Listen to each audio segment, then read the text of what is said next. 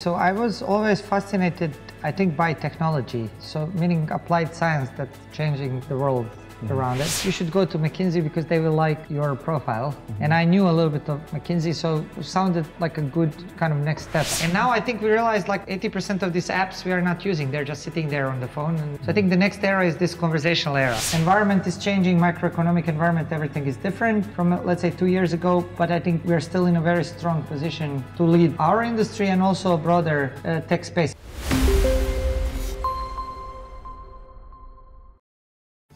Today we talked with Ivan Ostojic, who went from PhD in molecular biology to being a chief business officer in a startup unicorn.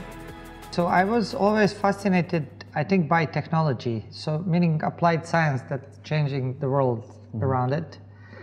And, I actually had this kind of a balance because I thought, okay, I like natural sciences. I still like them. And I think molecular biology is one of the most complex things you can study because it describes, how organisms work in a very granular molecular level.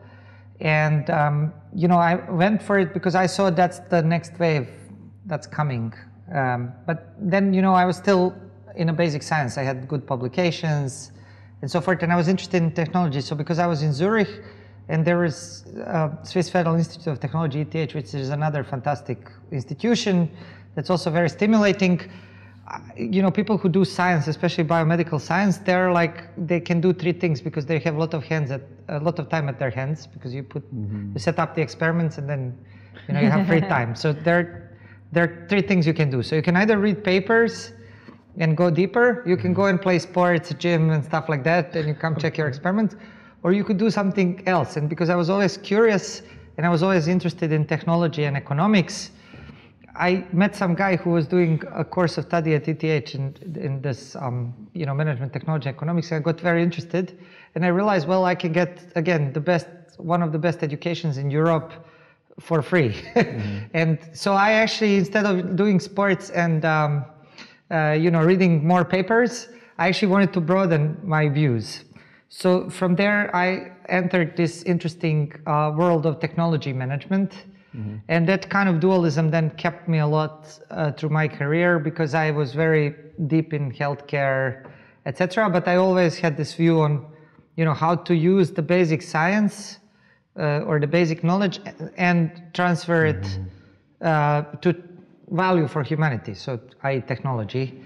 And that's maybe why and how it was just like a lot of curiosity and energy and a lot of work. But I learned a lot because you start kind of understanding, on one hand, more deeper what you can do with, let's say, biology or biochemistry, and the other, how tech companies work, because it was 2008, so at the time, the big giants were just growing. And now what we have today, although I'm not in that field, we have a confluence between digital technologies and life science. You see many pharma companies now basing their research program on AI.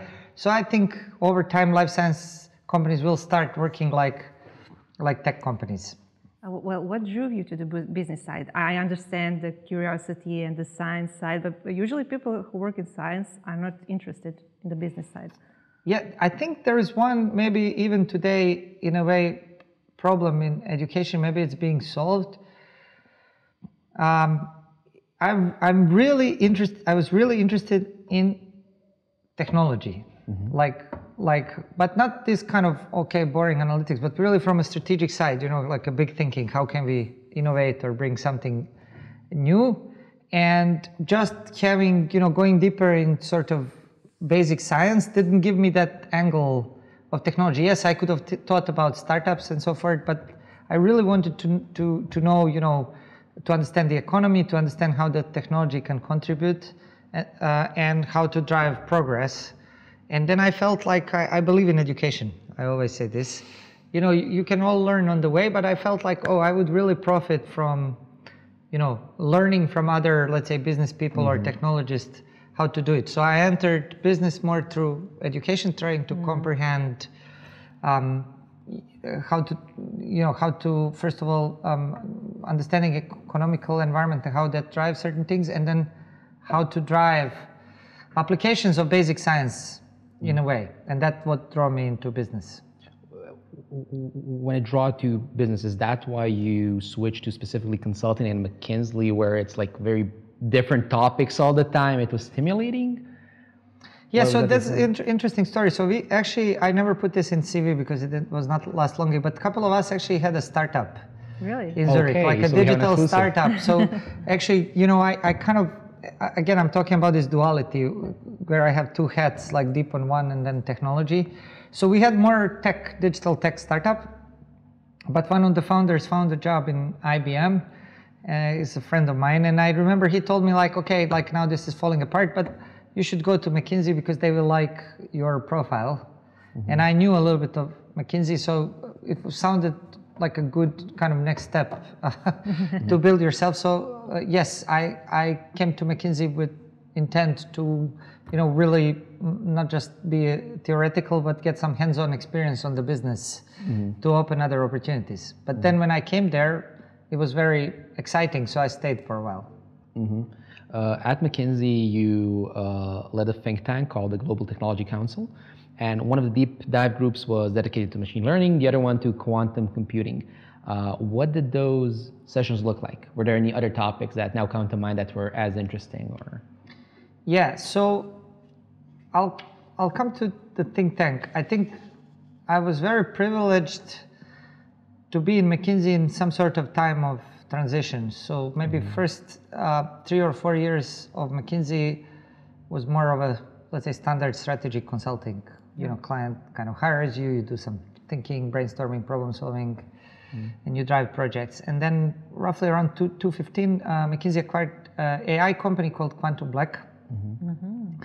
And this company was actually featured in British Economist and others because they did some extraordinary thing in Formula One and other kind of, they used big data to optimize HR processes, etc.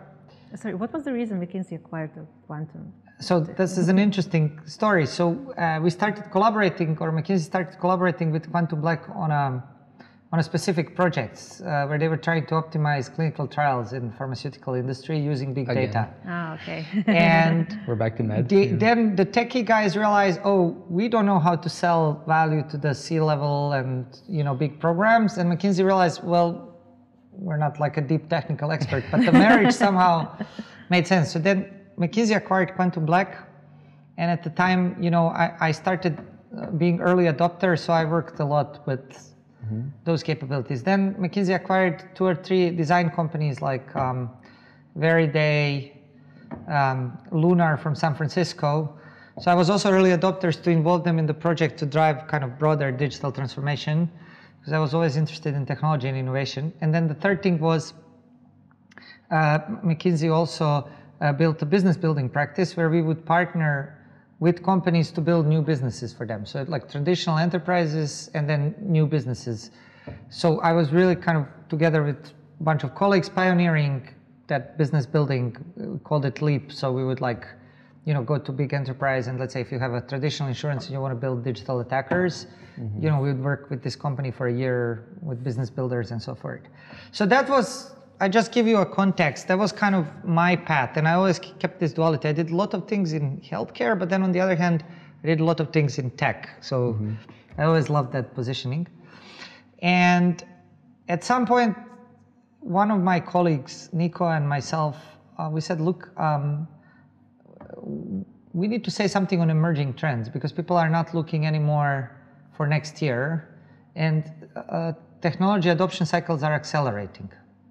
So what it took you, I don't know, 30 years, decades ago to be adopted to, I don't know, 50%, now you get it in maybe a matter of years. And as we saw now with OpenAI, maybe in a matter of months, right? Yeah, like rapid adoption that is enabled by confluence of various technologies, you know, because the fact is you have a cloud you can now expose, the adoption goes faster. So we thought, oh, we need to be able to say something very thoughtful about upcoming technology trends, but not just have a high level view, but really go deep into some technology. So we set up this technology council such that it'll scout for key tech trends, but not just like McKinsey, really bring, you know, prominent technology thinkers from outside, so like Benedict Evans, Azim Azar, you know, those people. We were really having sessions where we were discussing, you know, tech future with them, and then doing some analytical works, and they were commenting on our work a little bit like at university. And then we said, okay, we need to have some deep dives on maybe tech topics. One that we are certain will have legs, and then another one that's maybe a little bit more uncertain. So one of the certain tech trends was software 2.0. And this I always explained as software writing itself. And now with generative AI, you see that this is becoming reality. But software 2.0 is not just code writing itself, it's a set of tools that enable you to do programming or artificial intelligence in a much more automated way. So, you know, automation of data cleaning, reusable pieces of code. So we had one group that was really focusing on software 2.0, and then they decided to focus in particular at that time on machine learning operations, because in the past machine learning was like a bunch of data scientists who crank some code and write it.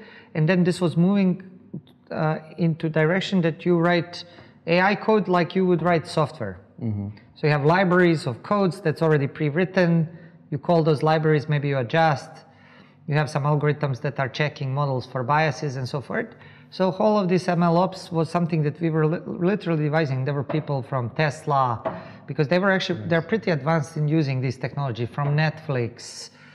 They were lectures. So that was one which was here and now. And that was kind of exciting part. And then there was another exciting part, which is more emerging, really emerging tech, which is relatively uncertain, but if it works, it can change the world completely. And that was quantum computing.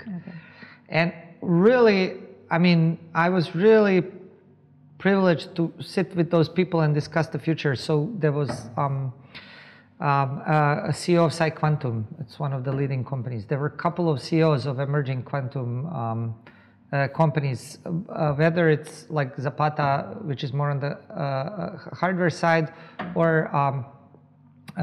Zapata is on the software side, or on the hardware side, like D-Wave and so forth.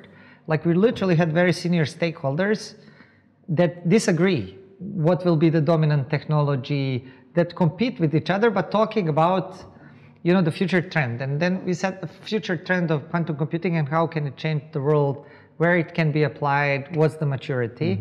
And we thought as McKinsey, we need to kind of bring this down to business leaders to understand what's the maturity of this technology, should I be doing something or not?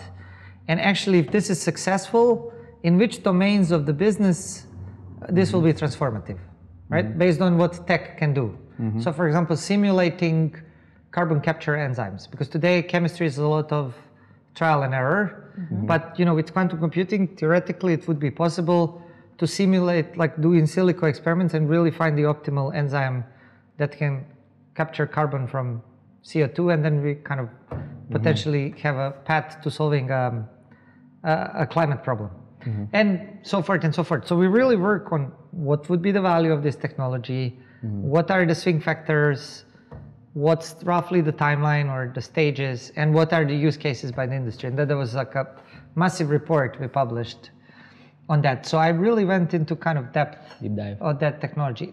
I was involved in, there was another colleague who actually is a big machine learning expert, Giacomo Corbo. He led the Software 2.0/MLOps group.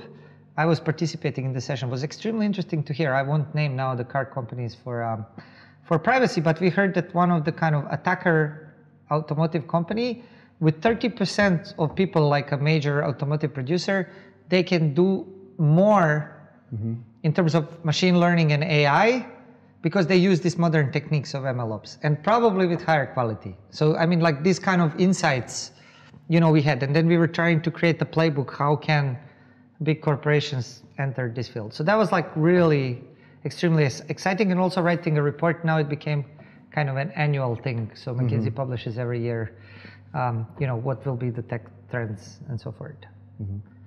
So you mentioned AI a few times, software 2.0. You obviously had a lot of insight and you knew that something was coming, but were you able to predict that the change will be so sudden? we sort of predicted generative AI, but it's very hard to predict on exact form how it looks. So here is the quote from the first report. We said, there was an era of more general AI, kind of models cranking, churn prediction, stopping somebody churn or recommending next best action. We believe that the next era that's coming is era, we called it at the time applied AI. So that machines will be able to read, to write, to hear, and to see. That was kind of how we sort of frame it in one of the reports, and I had many discussions with the clients. Now, it kind of frames, but it's very hard to stipulate exactly how it looked. So what caught me a little bit by surprise, so I knew the trend is coming, and I think the other trend that we predicted linked to that is the software 2.0, because soon we will see auto-generated code available to large masses. But the thing that really surprised me, I was not surprised so much that this is coming within 2 or 3 years. We saw by patents and so forth that something in this area will make a breakthrough. In this case, the first breakthrough was ability to kind of write or synthesize language. I think we'll see more application with kind of visual analysis. But what surprised me is the level of democratization that happened. How fast it was exposed to the wider community and the adoption. And I think the other thing, what we said in this report, and I spoke this often about this, it's not, we had, let's say at the time, major 10 tech trends. Some were deep tech, some were software. But what I said, the big insight of this report is not one technology or two technology. It's actually combinatorial effect of these technologies that will accelerate the adoption. So let me just explain you what we mean by, so one of the tech trends was like cloud, right? That was a big, you couldn't miss it. Cloud and edge. And then the other trend is quantum computing. So if quantum computing, let's say, happened 50 years ago, the adoption of quantum computing would be relatively slow because people would need to somehow learn new language. They would need to switch from one, big server to another server, et cetera, et cetera. The fact that we have cloud that's now widespread means that if quantum computing really makes technological breakthrough to have, error-corrected quantum computers and so forth, that means that you will just be able to expose these quantum processors on the existing cloud infrastructure. And probably there'll be some smart software people that will write the code that you can even use standard coding languages to call quantum libraries, right? That means you compress this adoption from probably decades into a year. So that was my big insights when I was looking at big insight when I was looking at all of these trends. I said this is all working together because the fact that we have infrastructure sensors that are feeding data into a cloud and that we have software that's writing itself, we can write gazillion applications all of a sudden. But seeing that, one thing is to think about it. So it was very logical that something like this will happen and that the adoption will be rapid. But seeing it playing out in reality in matter of few months, it was still shocking with me. It's like a little bit like when you talk about things and you put on paper and then you're like, wow.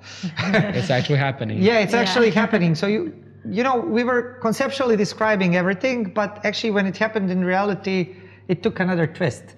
So I think that taught me, it's easy. It's not easy.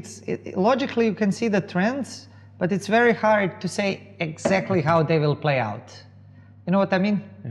So I think that's why experimentation, trying, and so forth is important. Yeah. Like companies need to really get their hands dirty with technology, in a way, do concrete projects in order to experience things because.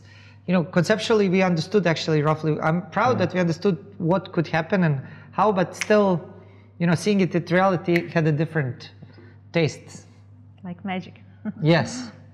You mentioned your duality, so technology and science, and now like something akin to translating to business. That's something that you mentioned as a term in a podcast called the Quibbit Guys podcast. What do you think is the hard part of being a business translator? And also, where can we find more of them, people like you? Is it in science or?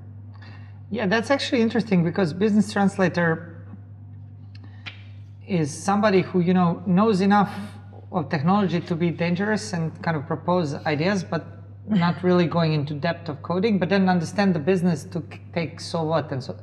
and extracts, the values and applications for the business. Because what we saw in early days, let's say, of machine learning and AI is, mathematicians are very good in kind of cranking numbers in gazillion ways. And sometimes they come to insights that they look like very new to them. But actually, if you look what that means for a business, it's kind of trivial. Like I know there was like a project, I don't want to name, a big company that was working for a pharmaceutical company and sort of doing some big data cranking in the early days. This pharmaceutical company was in mental health, and that they found out like, people commit more suicide at the times of extreme heat. Okay, I mean, great insight from the big data, but I didn't need big data to tell me this. There was gazillion research. So then the business translators really can sort of ask the right question for the business.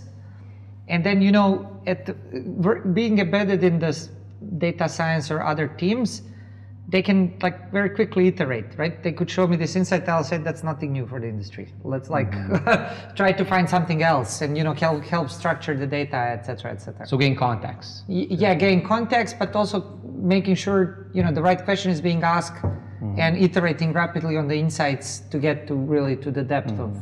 So that makes teams more productive and also bringing sort of new ideas, new questions. I think they're an essential part of the teams to accelerate delivery of the projects in analytics, in the future, I believe in quantum computing as well, because quantum scientists need to be geeks. I mean, you can't be quantum scientists, but then you need somebody who understands the business, to help them be faster, be more targeted. So I think, it's kind of, profiles maybe like mine or others really that have this curiosity and enough depth in technical education to be able to understand what people are doing, but then really can connect with business, with impact and so forth. And I think, talking about, people are always worried that technology will remove some jobs. But actually every time when we had big technology breakthrough over shorter or medium period of time, it's so that more jobs were created, because then, it maybe removes some jobs, but then it opens opportunity for new jobs. So I think with all the advances of, the tech, we'll need more of these business translators. So I think universities should consider creating this kind of programs, duality programs between, deep tech or programming or data science, whatever, and then certain business verticals, so they can really connect the things.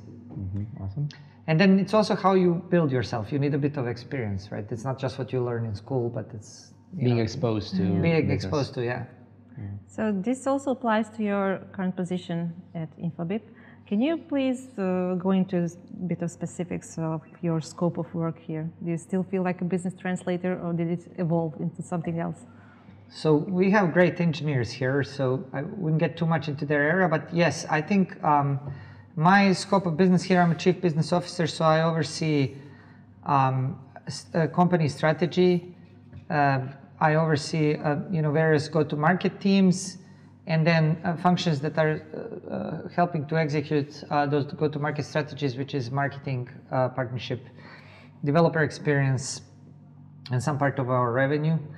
And with that work, it's actually similar. I often have to work with our really product experts that almost kind of invented some categories in this industry, but also help bridge what they are building with like industry realities. What is business persona looking like or looking for?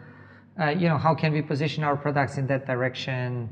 What innovation we need to drive to help them drive their agenda further, and so forth. So to an extent, I do still feel like a business translator, because we're very often in this discussion between products, which I find really technical and really deep, and then the business side and the customer side. And based on that, we're building our customer-centric strategy. We're, advancing our products, and so forth. I'm glad that you still feel like a business translator, because let's try to do some business translation. A few kind of quick shots. We'll try to translate for our audience, or you will, at least on the industry that we're now a part of, communications. First question, what do you think is the current global landscape as far as chat apps go, and its implications for Infobip? What are like opportunities, challenges, and what should like our audience think of like what's coming? So the global landscape is like this, good old technologies still persist. So SMS is very important and has the highest volume, but very rapidly we have various chat apps that went through wave of peer-to-peer adoption, like WhatsApp, Google RCS, Apple Messages for Business, which is like iMessage, and etc. And that they are now opening up for businesses to enable businesses to build different, let's say, experiences, meaning parts or full customer journeys within just messaging apps.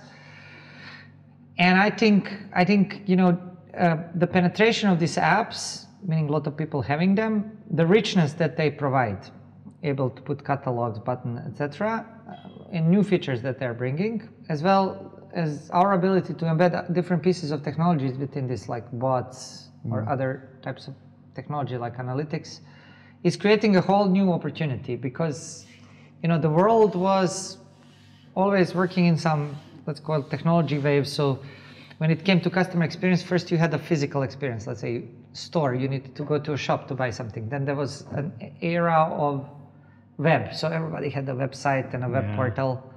Then there was an era of apps and omnichannel. You had to have an email, but then everybody has to have an app.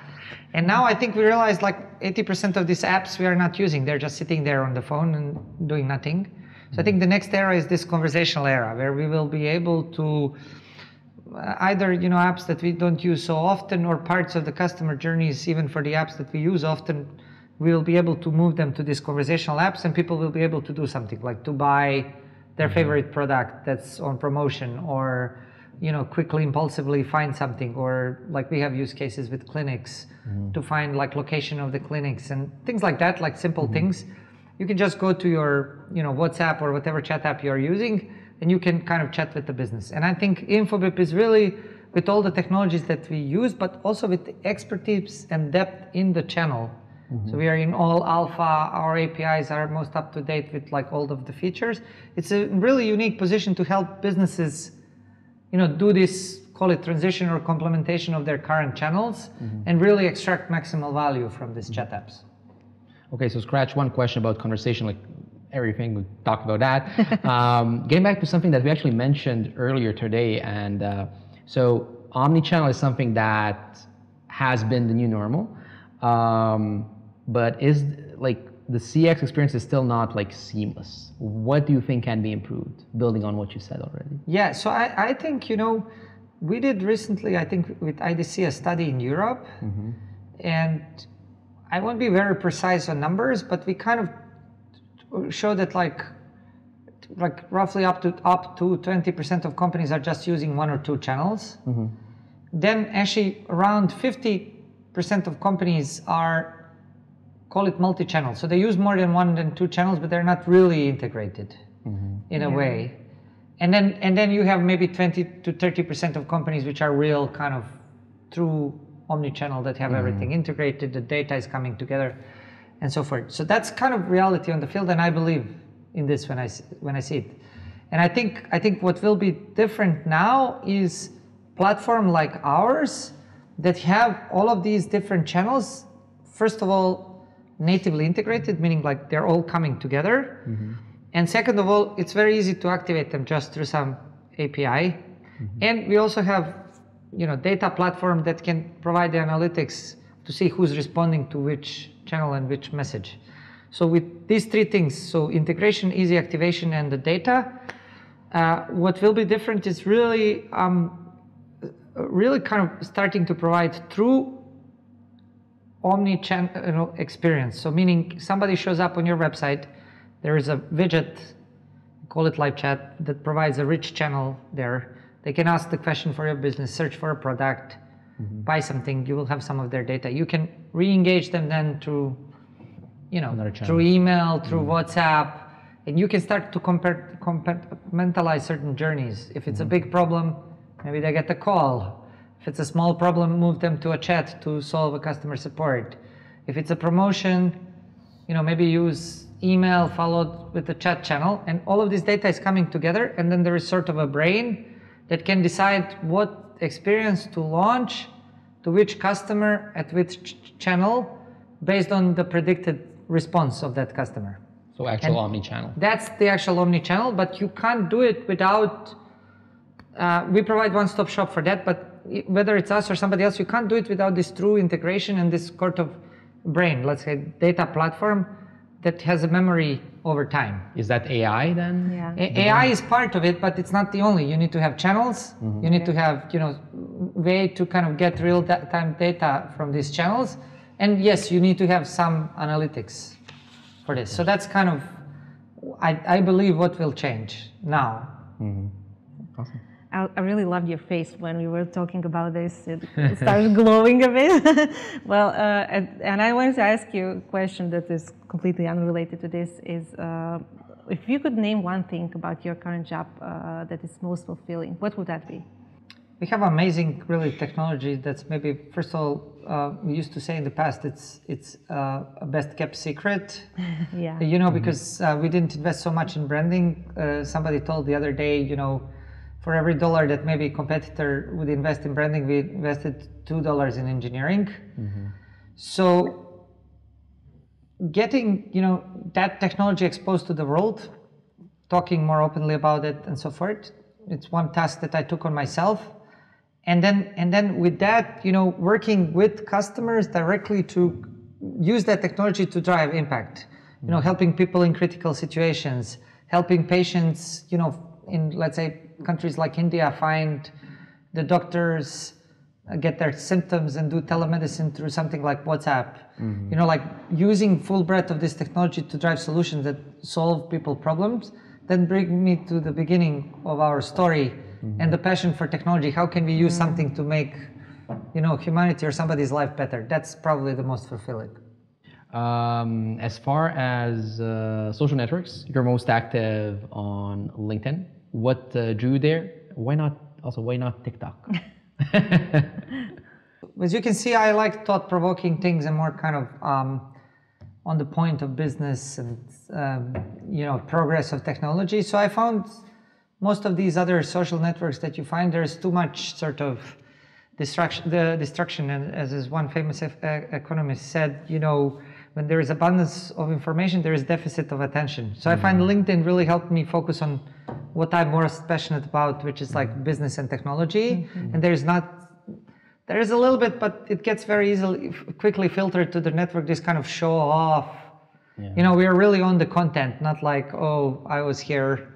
And so I don't have so much distractions. I can really focus on what I like and, somehow share something with people. I think it's interesting. I often share articles and not just about Infobip. And I can also learn from others because often I see some exciting things and I can go deeper and read it.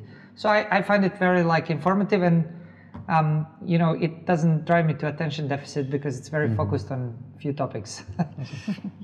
Yeah. Well, last question. Yeah, we have one surprise question, which I will draw out my hat. Kidding. Of course. We actually did an interview with your boss, CEO of Infobip, Silvio. So he actually has a question for you. So now we are going to listen to it. After 1 year and a half, how he sees his impact, and is he happy in the direction that we are changing this industry?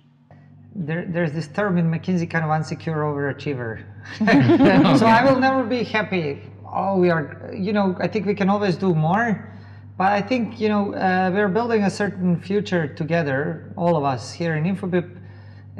First of all, creating sort of impact with our clients, and then also moving Infobip from a company that was more kind of resembling something like a telco to more of a tech company. So if I'm looking at this period, let's say if we achieved this, yes, I think we did some very interesting and positive change that maybe elevate our visibility, that drove the cutting edge thinking further, building on strong products that we had, but more into kind of applications toward business, that's around setting the strategy, and as well that helped this company drive more toward kind of real tech champion. And now, of course, we are on the path, so we shouldn't declare the victory, but I think I'm happy for the path that we all set together within last year and a half, I think we are moving in the right direction. Environment is changing, macroeconomic environment, everything is different from, let's say, 2 years ago. But I think we're still in a very strong position to lead our industry and also a broader tech space, especially on the backdrops of these strong tech trends that I mentioned earlier. So in that sense, I'm happy with the path that we crafted and where we are going. Whether everything is perfect, probably not. But are we driving in the right direction? And does this keep me motivating? Yes. And I think I'm proud of that. Like really, because we are still driving impact, not just for us, but for the environment around us. Awesome. Nicely said. Thank you so much, Ivan, for being part of the podcast. Thank you all.